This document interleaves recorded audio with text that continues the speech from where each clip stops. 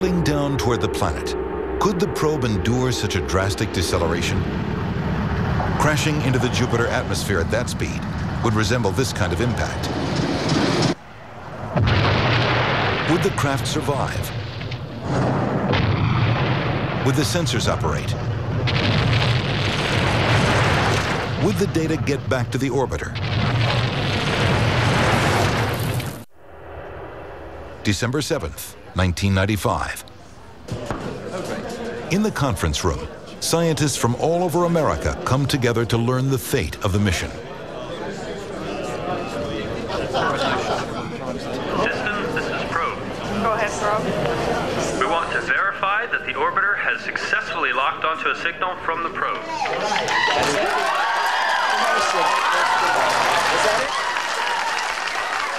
The atmospheric probe was transmitting. Things were looking up.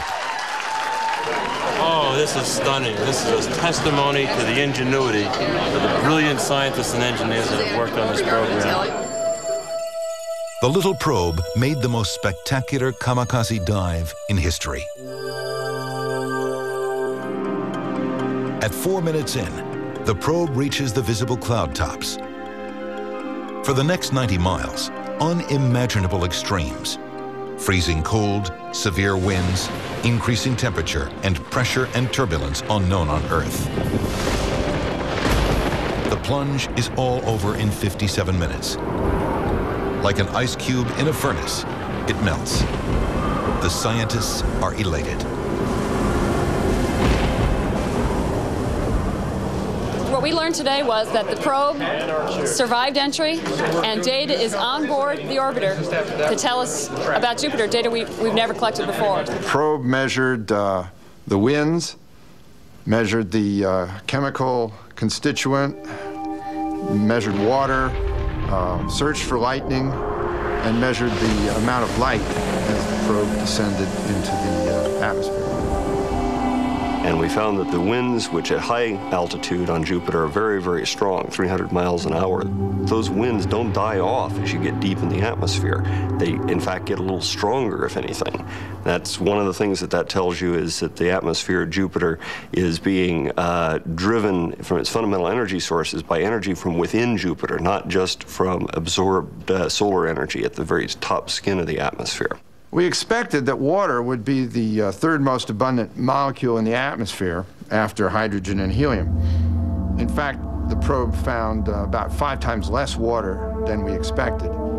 And that could either be because Jupiter's a dry planet or because the probe hit a dry spot. But then, of course, the question is, why should that dry spot persist in spite of all the mixing and activity that's going on in the atmosphere? New research indicates the probe did hit an isolated dry area, or hotspot, as first postulated. Scientists believe these hotspots can occur where up and down winds combine with large-scale air pressure differences, creating a pocket of dried-out air.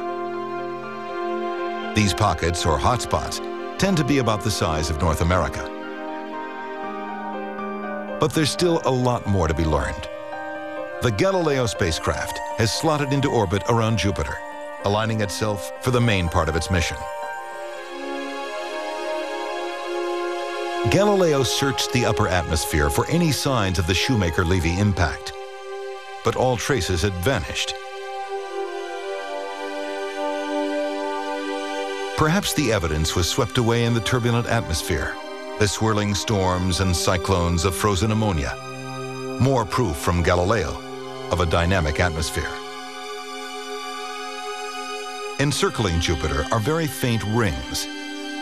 Invisible from Earth, they're overwhelmed by the light of Jupiter. It's like trying to see a candle against the beam of a searchlight. The only way they could be glimpsed is if you were hovering near the clouds. The best time to view them is when they are backlit by the sun, which is how Galileo captured them. The one major ring measures a few thousand miles across and seems to be made from trillions of tiny dust grains, as fine as cigarette smoke. Particles from constant collisions are thought to keep the ring replenished. Flanked on either side is a halo ring inside the main ring, and a much fainter Gossamer ring on the outside. Galileo got its fill of the rings and then moved on to explore the rest of Jupiter's neighborhood. December 1995. Galileo is flung out 12 million miles, but Jupiter's gravity pulls it back and then guides it on the tour through the moons. With each new orbit, the craft would offer new insights. The Voyager explorations in 1979 showed us remarkably that each one of these moons had its own character. They very quickly became like sort of old friends to those of us studying them. Each one had a different face, looked like it had gone through a different history, been beat up in different ways. And we're going to want to see what those things look like when Galileo flies 350 times closer than the Voyagers did. The pictures Galileo sent back were worth the wait. Images of moons never before seen in close-up. Callisto is the most distant of Jupiter's moons. It's also got probably the most cratered and the most ancient surface in all of the solar system. Just one look at Callisto and all you see are craters. Craters from tiny pits to things like this, 10, 20, 30, 50 miles across. This is the center of a huge impact that would have occurred eons ago. It radiates outwards in concentric rings out to a diameter of about 1,000 miles. Galileo saw how Callisto was paying a penalty for being so close to Jupiter. The gassy sphere, with its powerful gravity, sucks in any passing comet or asteroid that strays too close. Callisto is often in the way. Taken during Galileo's 30th orbit of the planet in 2001, these new images of Callisto's surface, opposite an area that sustained a major collision, show no signs of the impact. This fuels a theory that Callisto houses an underground ocean, acting like an internal shock absorber.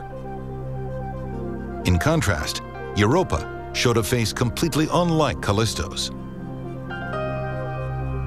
Europa's lack of craters suggests a young surface made up of fresh material. The most intriguing thing about Europa are the series of thousands of lines that crisscross its surface, rather like a whole highway system. From the shots of Voyager and from far away in Galileo, these lines appeared single.